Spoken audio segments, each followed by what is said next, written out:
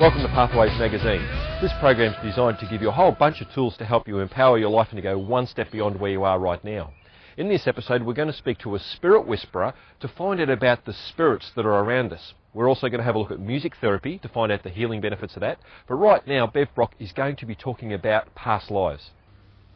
Today we have the pleasure of talking to Maggie Brownlee about past life therapy. Now, for some people this could be a bit controversial, but we're going to go there. It's an interesting thing that about half of the world's population accepts past lives reincarnation as part of their culture, their religion. But here in the Western world, things are a little different and people get a little bit spooked by the concept that we've actually may have lived before. It's an interesting thing that even back in the Bible, Jesus, we talk about John the Baptist and he was, in the Bible, said to be Elias of old, who people expected to return. There are other references to that philosophy, that a lot of the beings that are written about in the Bible actually existed before. But about 500 years after Jesus' birth, the power brokers in the church decided at the time to eliminate the concept, and it was in a doctrine of Constantinople. And their purpose for doing it was to say that we had one lifetime, one chance to get to heaven, and the only way to get there, to get to God, was to go through the ministers of a religion. But they missed a few spots in the Bible. Now, today, we're not looking at past lives reincarnation as a curiosity factor, and it doesn't matter whether you were Cleopatra, King Henry VIII, that's not what we're looking at. People have come to understand that we have past life patterns, and when you have difficulties in your life, you can actually go back, examine the patterns that you've had in previous lifetimes and correct the problem at the root cause. Now, Maggie has made a career of this. So Maggie, welcome. Thank you for talking to us. Pleasure. What is it that got you into this as a career in the first place? Oh, I stumbled upon it. I was practicing as a kinesiologist and I kept getting results that said go back further, and nobody could help me. It wasn't in any books, and the teachers all thought I was a bit crackers. So I used my clairvoyance, which I've always had, and the dear guides on the other side taught me, and eventually I got it. They're very patient, and now I do what I do quite easily with their assistance. Which is fantastic. Now, Maggie actually has a background in more traditional Western medicine, so for her to break out and to go into something completely alternative, complementary, has been quite a big move. So people that come to you for assistance, do you find that some of them come out of curiosity in the first place?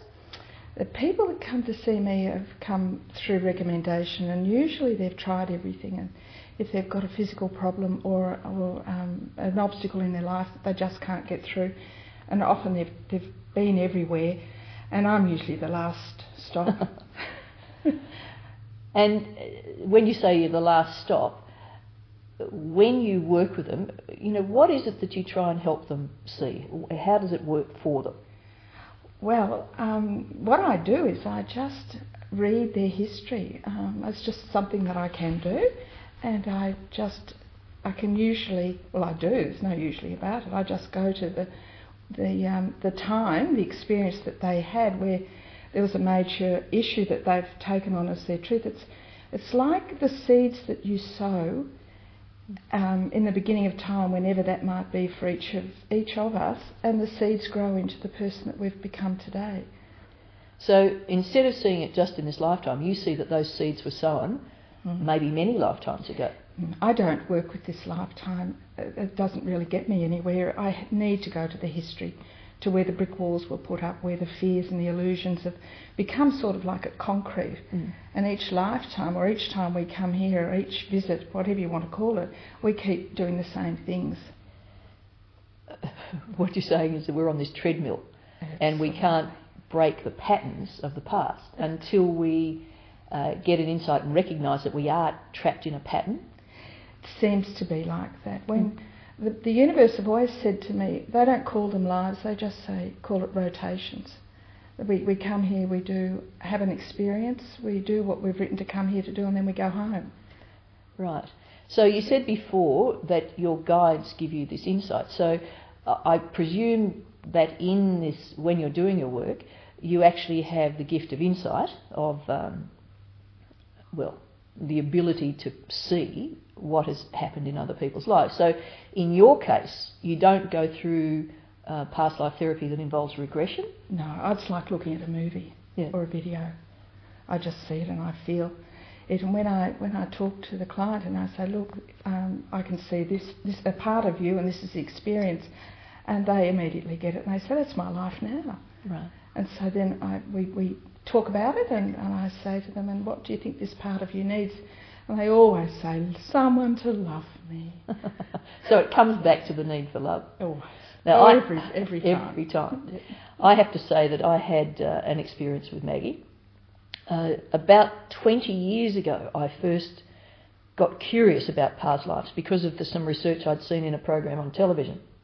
And I had always been curious, so I made an appointment with this woman, and I was staggered by what she told me, and I could feel the truth of that in every cell of my body. There was no bit of what she said that didn't ring true, and she had never met me before.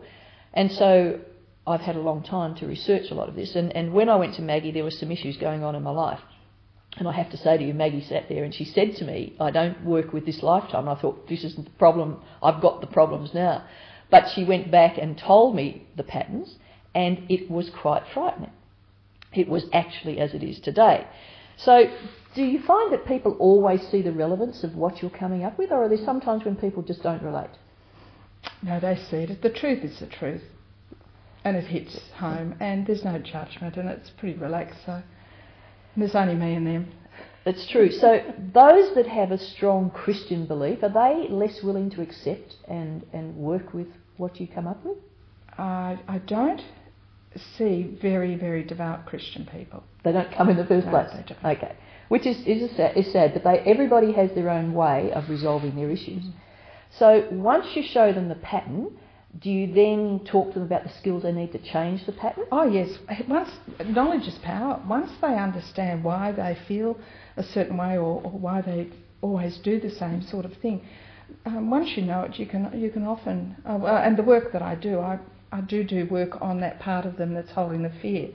So that is often very different for them. They can then do things quite differently, a lot easier. So does your work, is it evolving, or is it a standard practice that you stick to? Is it a changing? It changes, it evolves. The more work I do on myself, the more I can do and the deeper I can go. You know, look, I find it absolutely fascinating, and what I would encourage is for people to broaden their horizons, to understand if you've got problems in your life today, there are many ways to solve them. Eventually the answer comes within you. It's your choice as to how you go about. Seek different ways, go within, understand that you have the potential, the ability to change what's happening in your life, but you have to be willing to explore. And people like Maggie, and thank you so much, Maggie, for coming and talking to us today, people like Maggie can assist you to resolve issues in your life. So I would encourage you, if you're seeking extra information and you're searching for answers, please visit the Pathways website. For more information about Pathways magazine, you can visit our website, which is www.pathways33.com. All of the guests that appear on our show will be online for you to get access to. Stay tuned, because after the break we're going to have a closer look at music therapy.